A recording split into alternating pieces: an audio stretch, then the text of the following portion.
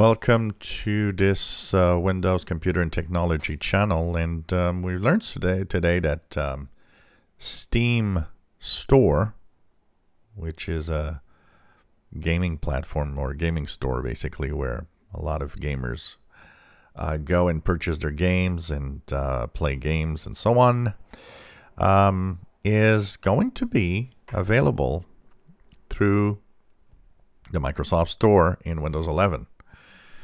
And it's kind of weird, the notion of a store from a store is kind of weird.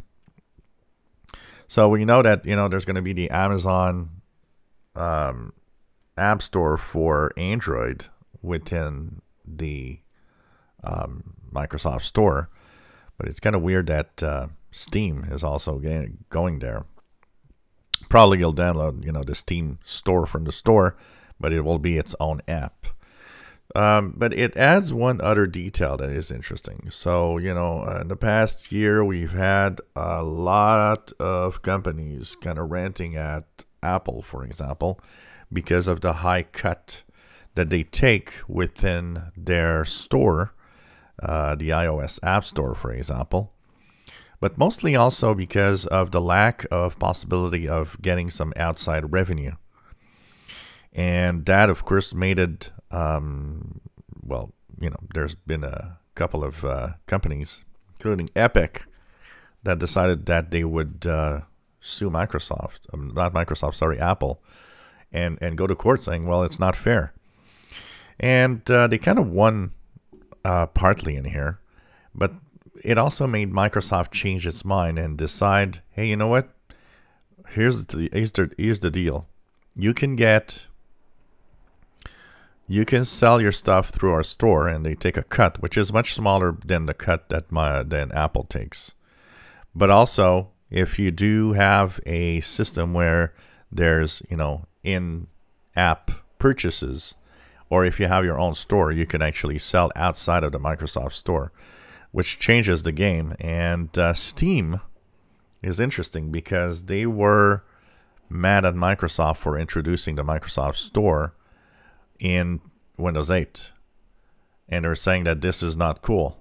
But now it seems that the new deal, the fact that you can also have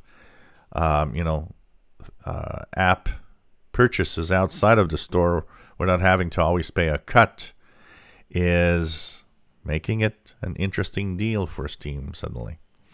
So they are going to be in the Microsoft Store. Now, this is going to be Windows 11 only, and we've already had a few hints that there is going to be quite a few things that are Windows 11 only in the App Store. And that, I have to say, is interesting in multiple ways.